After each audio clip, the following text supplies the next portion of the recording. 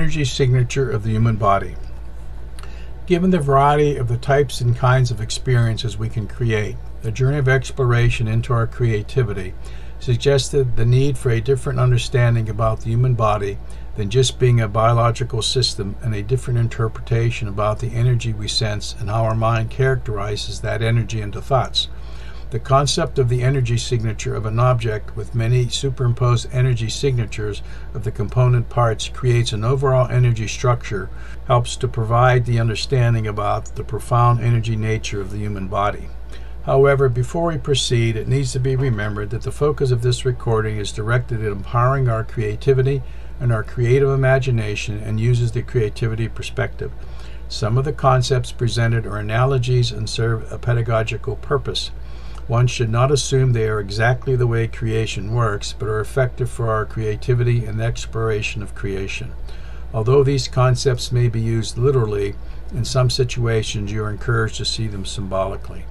As discussed in the topic energy signature, we can experience the body as a biological machine, or experience the body as an experience of energy, and every atom and molecule in the body has an energy signature, superimposing their energy signature to create the overall energy being that we are. It needs to be remembered whether energy is existing as a non-localized wave energy or as a localized particle form like our body. The wave nature of both non-localized energy waves or energy localized in the particles extend through all of infinity. As such, we no longer need to be bound to a belief that binds our perception to a particular locality, for the wave nature of our body extends to all of the infinite, although it may be perceived as minuscule. Yet, as minuscule as it may be perceived, it can still have an influence on what we are experiencing. Here we need to return to the discussion in the topic energy signature about the energy signature of atoms. It was said all atoms will have a unique energy signature, and any molecules made up of atoms will have a unique energy signature resulting from the superimposition of all the atoms creating the molecule. This means the wave nature of the molecule or any object created from molecules will have an energy signature whose wave nature will be a composite of the energy waves of the various amplitudes and frequencies carried by the components. There will be no molecules with a monochromatic wave of a single frequency. Physically, the human is the sum total of all the molecules in the body and can vary by how the body changes. As such, the energy signature of the human body is extremely complex and can change, as can the energy signature of the components of the body, like the organs of the body. To talk about the energy signature of the human body, we need to remember everything in physical creation is composed of energy, and so is our body. Most see the body as a collection of cells, tissues, organs, or organ systems, all composed of atoms and molecules. Some individuals involved in energy work and healing report that they can read the energy of various organs or body components, especially body components that are diseased. In many ways, this is like listening to a symphony where, although you hear the whole symphony, you can focus energetically, sensing organs of the body as on a particular instrument section like the trumpets, violins, drums, French horns, and the like. So the ability to sense what is occurring energetically in a particular organ or part of the body makes perfect sense if we have tuned ourselves or focused our attention and awareness to perceive it. Here it is suggested we look at the body analogously more as an energy symphony. As in a symphony there is an overall sound, so to the body there is an overall energy signature. As in the symphony there are individual musicians making music and individual sections of instruments like the violins, trumpets, and the like making music. The body has individual molecules and energy signatures which can be recognized, and then there are organs and structural components with their individual energy signatures depending on how we focus our attention and awareness.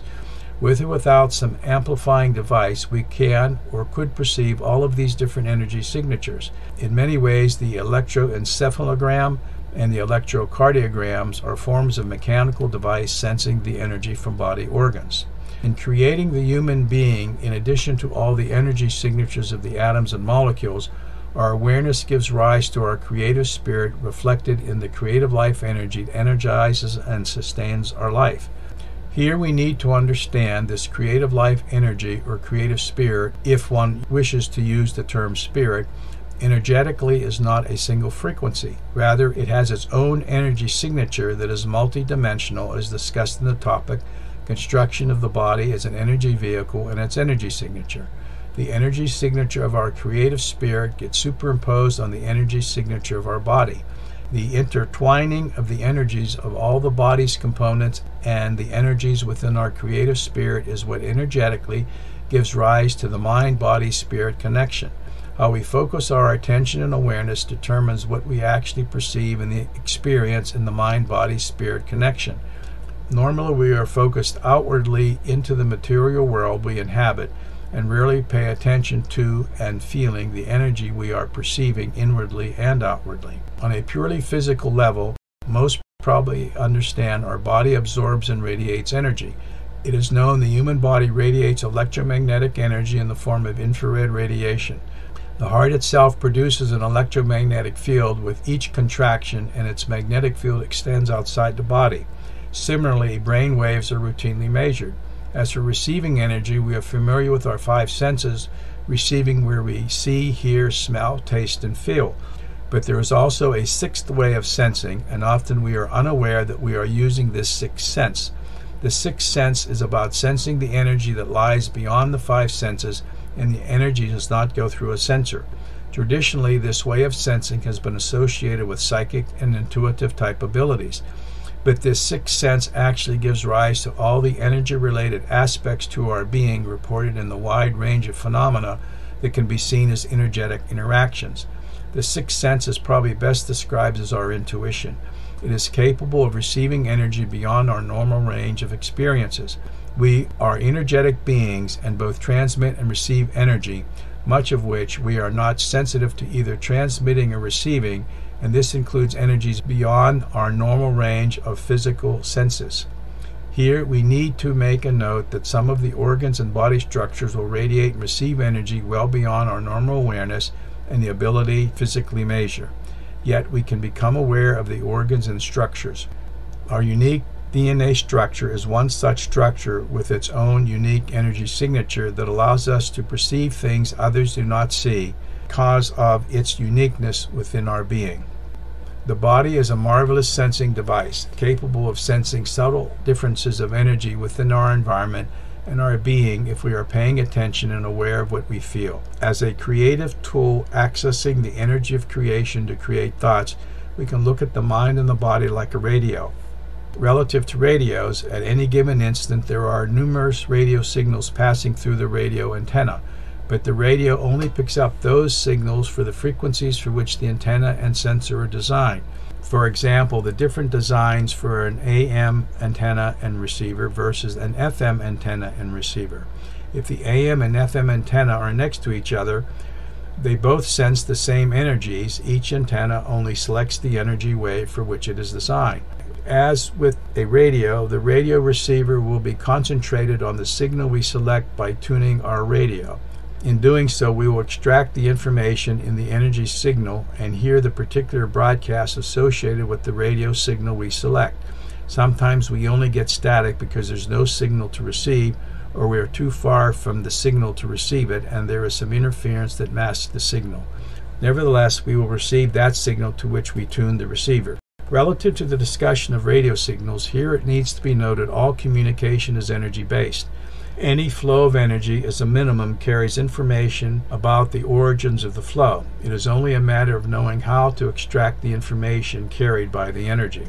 When viewed from the perspective of a human being, analogous to the radio, the structure of the body is like an antenna. It has been designed to receive and detect a certain range of energies. As an antenna, our body is especially designed for sensing and amplifying a particular type and kind of energy or range of energies that ultimately determine our receptiveness to have an experience of physical creation as a human being. That is, because of our body, the energy we normally sense tends to hold our awareness localized in the physical experience of a human being.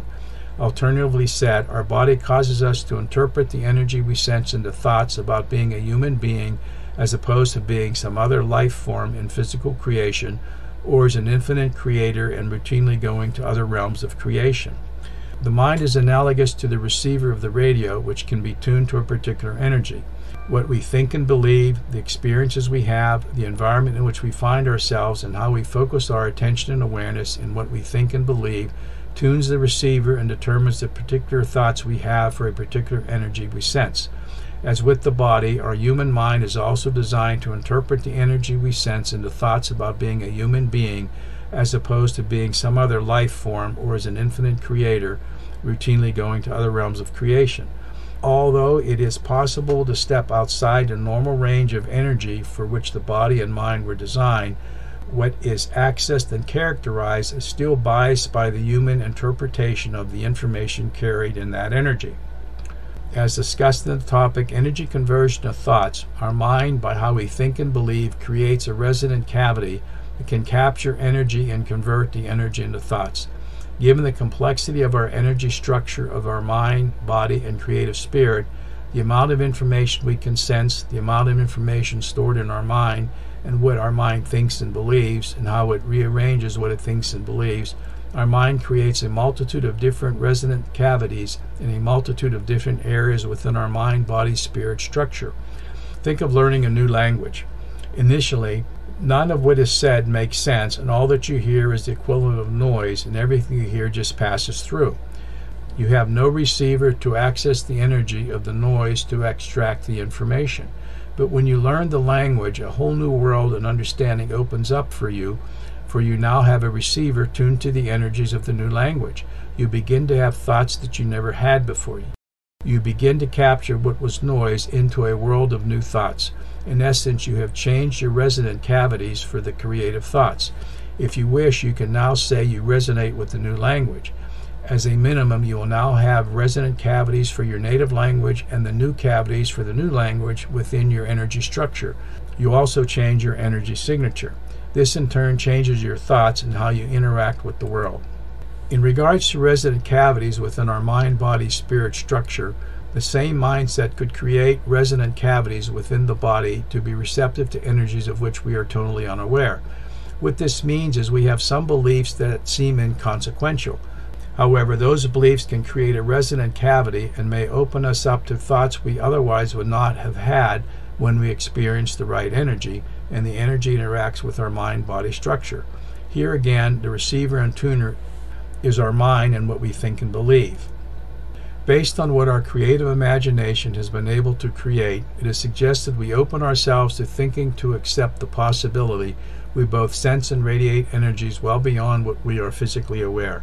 Think of visible light and realize the electromagnetic spectrum goes well beyond the visible light in both directions of higher and lower frequencies. It is really only recently in human history we learned of the energy frequencies that lie outside our visible range of light and have learned how to use them.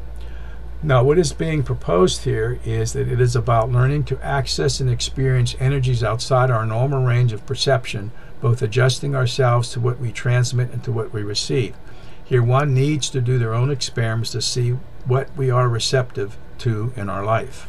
The complexity of all the energies of all the components making up who we are and how they interact within us and our external world gives rise to quite a few diverse phenomena. The energy structure created gives rise to all the energy-related aspects of our being reported in a wide range of phenomena that can be seen as energetic interactions. For example, the phenomena include such experiences as seeing the future, remote viewing, channeling, spirit guides, conversation with individuals who passed, near-death experience, past life experiences, experiences in other realities, ancestral healing, energy healing, spontaneous healing, mind-body connections, and other similar experiences where the individual's perception seems to transcend what we would call the understanding of the traditional human mind. Exactly how all of these phenomena work goes well beyond what can be provided here, but they arise out of our composite energy structure and how we tune our mind and creative imagination to accept any one of these phenomena. Here we present some of the particular energy-related dependent aspects of our body, each of which can be a journey of exploration unto themselves. The body as a vehicle. First and foremost, the human body is a vehicle for the physical experience, but is not so much the physical experience as in the experience of the energy of creation and in particular physical creation. as a vehicle is not something like a car that needs to be fixed and we take it to a mechanic, although that may be the case for certain injuries. Rather, it is an energy vehicle, and by managing our energy, we keep it in a healthy and operating condition. Our body has been created by our higher self, and it is the perfect vehicle for the experiences we desire to have. It is a unique, large, complex energy structure. It is dynamic, and our energy structure responds to the energy we experience, and our experiences change our energy structure, which in turn changes the types and kinds of thoughts we can have because of the experiences. Needs of the body. Any creation will have true needs that, when met, allow the creation to grow and unfold and reach its maximum potential. The human body is in many ways a creation with a collection of different components creating an overall energy structure. There are needs for this body overall, but there are needs for individual components, and there are needs if we desire certain types and kinds of experiences. Since the body is a living organism, it constantly takes in food, and the food we take in can change us energetically and what we can and cannot do. So the question is, what does the body need, and what do we need for what we wish to create? We need to be aware that we are unique, and we each have unique needs for our body, and we need to become aware of what we feel and what the body communicates to us. When the body has certain needs, it will communicate. For example, if it's hungry, we have hunger pains. But this is true for many different needs. The challenge then is to pay attention to what our body is feeling and how energetically we are. If we are not feeling well and we do not have the energy that we would like, the question is, where is our energy needs not being met? Or are we having other problems of which we need to become aware? The big challenge here is to pay attention to what we need and pay attention to what we desire to eat, drink, and experience, for these are the things that can help motivate us into life and to create a life worth living. Each of our true needs will have an energy signature, and what needs to be provided will resonate with our need, and we will need to pay attention to what resonates. So too what we desire to create within our body. It too will have unique needs. The body is an antenna. As discussed, the body functions as an antenna. Our body will absorb energy and transmit energy. What we need to be aware of is what we are feeling and sensing to see what thoughts we are getting. Here we need to become aware if we have shut down our ability to feel because we're afraid of pain, or the pain of the past is so big it binds our energy and ability to feel. The challenge here is we need to be open to what we feel. It is about becoming aware that the body can tell us of its needs and communicate those needs to us. It also can communicate to us dangers that may be lurking that we energetically sense and perceive. The question is, what energy is the body sensing, and how does our mind interpret that energy into creating thoughts we need to live the life that allows us to live a life that serves us? Body wisdom. The body is a dynamic energy system and is constantly changing to some degree by the foods we eat and what we do in the environment we are in and what we are thinking and believing. Overall, it is an overall energy system and monitors itself and will inform us of what it needs or if something is not quite working. We all have felt a certain level of pain when we're tired. If we fall, we get hurt, we may feel pain. But separate from those kinds of pains, there is a body wisdom. The body wisdom knows what it needs, and it also knows what it is here to do because it is the perfect vehicle for what we are here to do. We will get insights, and they are more of an intuitive insight as to what our body needs and why, for what it may want to experience because of our life path. After all, the life path is what we want to experience, and the body is the physical vehicle to give us those experiences. The body communicates through feeling, and we need to be open to what we feel and connect to those feelings. The mind-body connection. The mind-body connection is simply that we are an energetic composite, and we have many, many different components that come together to give us an overall energy structure.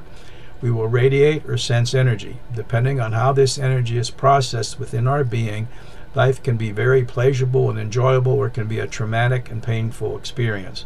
So the big challenge is, what is the arrangement of our body-mind-spirit connection such that we optimize our health and we live a fulfilling life for why we are here? In terms of resources, our inner guidance will supply, lead, or direct us to certain things so that we can function and have our true needs met.